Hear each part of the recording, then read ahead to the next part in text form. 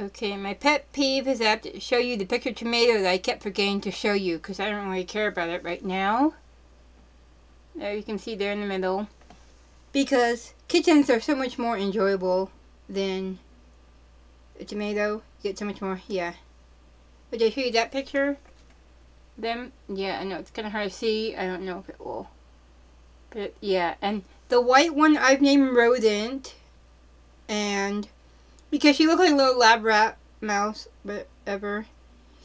Oh, and if you can see her tail there, it looks like a little rodent tail. I don't know if you can, it's not gonna show it well, oh well. And then, oh. This little one also has white on their underbelly.